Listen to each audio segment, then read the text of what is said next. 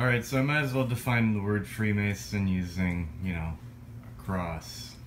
Using the Armageddon line, second row, in the middle column, the fifth. And for 2-5 in a circle, for 2-6 for G-O-D, or 7-15-D, 26. Anyways, you gotta start reading it backwards, and you gotta look at the 1x5. Okay, so you gotta read it backwards, and let's just count nothing as nothing. Let's just go 6. There's your F. Okay, now where's your R? 6 letters an F. Where's your R? Your R is 6541111. There's your R. Okay, where's your EE?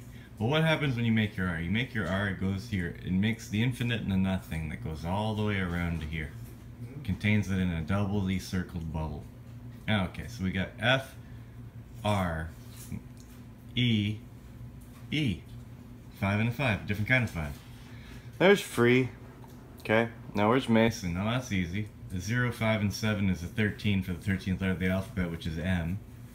And X is just the number 10 in Roman numerals, which is a circled 1, which is an A. Your S is going to be, again, the 24th letter, which is a 6, and the 13th letter, a 6 and a 13 is 19 for S. Now your O is going to be the 7 plus the 6 is a 13, 13 plus the leading 2 is 15 for your O.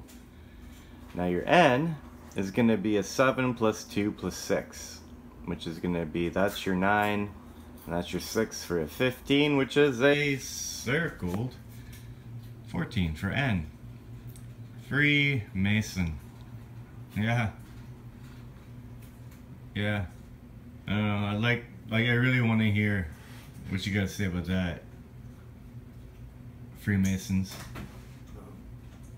Isn't this what you study?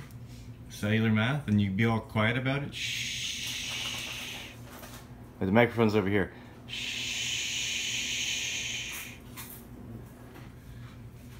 There you go.